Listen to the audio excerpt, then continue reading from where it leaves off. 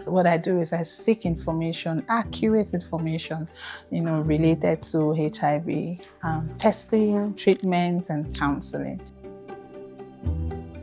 We are already in a country, or our context encourages, the cultural and religious norms, making sexual conversations a taboo. All that idea is also brought into the home, making it difficult for young people to be able to express themselves fully.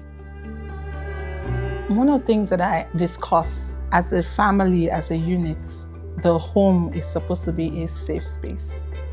It's supposed to be a safe place where conversations about, the bodies, conversations about children's health can be discussed without any fear of judgment or discrimination or fear of the bias that comes with culture and religion.